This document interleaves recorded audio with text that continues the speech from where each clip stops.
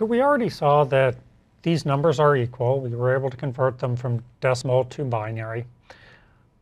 And we could then convert these binary numbers into octal, say, by finding groups of 3 bits.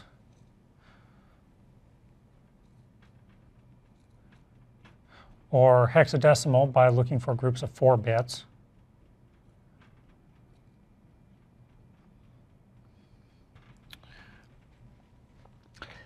We can also convert directly from decimal to octal or decimal to hexadecimal. And we're going to use the same procedure that we did before. We're just going to be working with a different base. So if I start with my 13.625,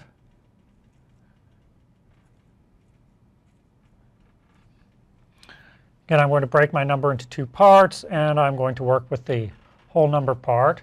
So 13 in octal is 8 plus 5. So that will be 15. Now I'll deal with my fractions separately. So I'm going to use the multiplication method. I'm just going to take my fraction, and I'm going to continue multiplying by my base, which will be 8.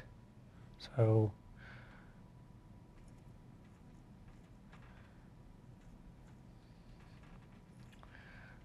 0.625 times 8. 16 plus 4 gives me 20.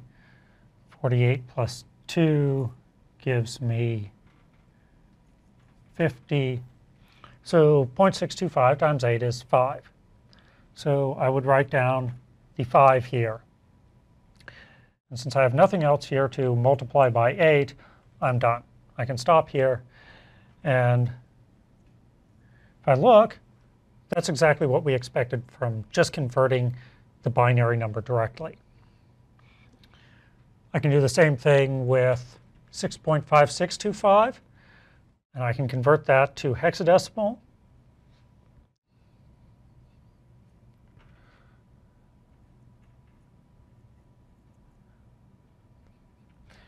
The 6 in decimal will turn into a 6 in hexadecimal as well.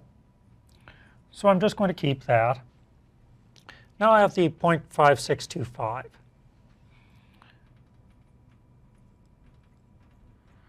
And I'm going to multiply this by 16 because that's my destination base. 6 times 5 is 30. 6 times 2 is 12, plus 3 is 15. 6 times 6 is 36, plus 1 is 37. 6 times 5 is 30, plus 3 is 33. And then 1 times 5625 is 5625.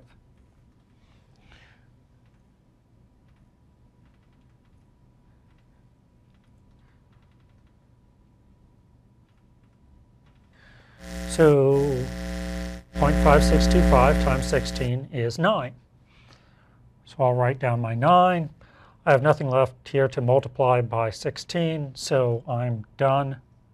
My result is negative 6.9. It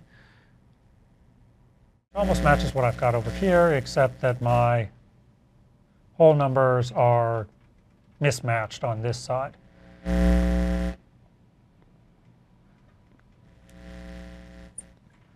If I change all of these to 5s,